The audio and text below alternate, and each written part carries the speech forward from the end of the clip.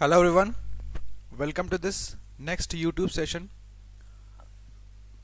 Today's session will be based on expectation of results and expectation of cutoff after railway seat withdrawal.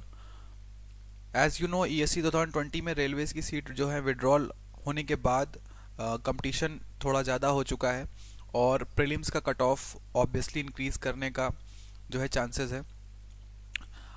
इसका अगर आपको ऐसा लगता है कि जो ESE की सीट विड्रॉल है, जो कि मुझे भी ऐसा लगता है कि ये एग्ज़ाम होने के बाद विड्रॉल नहीं होनी चाहिए और एग्ज़ाम होने के बाद विड्रॉल होना गलत है, तो इसके अगर आप अगेंस्ट अपील करना चाहो तो कैट में इसकी अपील भी कर सकते हो। कॉमन ट्रिब्यूनल में आप इसके रिगार्डिंग अपील भी कर सकते हो।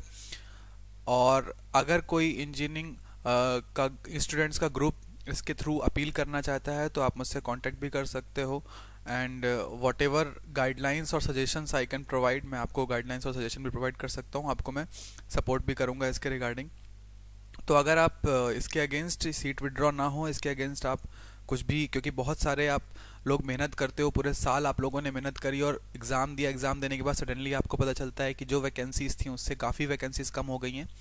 तो अगर ऐसा आपको कुछ भी लगता है, कुछ भी सजेशंस चाहिए, कुछ भी गाइडलाइंस चाहिए कि ये सीट विड्रॉल कैसे रोका जा सकता है या फिर इसके अगेंस्ट हमें कहाँ अपील करनी चाहिए, तो उन सब के लिए मैं आपको सजेशंस और जो है जितना भी उसके लिए मैं आपको सपोर्ट कर सकता हूँ डेफिनेटली करूँगा। You should message me. Unacademy में आपको मुझे मैसेज करना होगा। आप नीचे दिए गए फॉलो लिंक पे सबसे पहले आप क्लिक करके अनअकैडमी पे आप मुझे फॉलो कर सकते हो। फॉलो करने के बाद आप मुझे मैसेज कर दो, I will discuss the things. Okay, now we will talk about कि अगर ये सीट विड्रॉल अभी भी कंटिन्यू रहता है तो इस सीट विड्रॉल कंटिन्यू होने के बाद हमारा कट ऑफ नियरली कितना जा सकता है।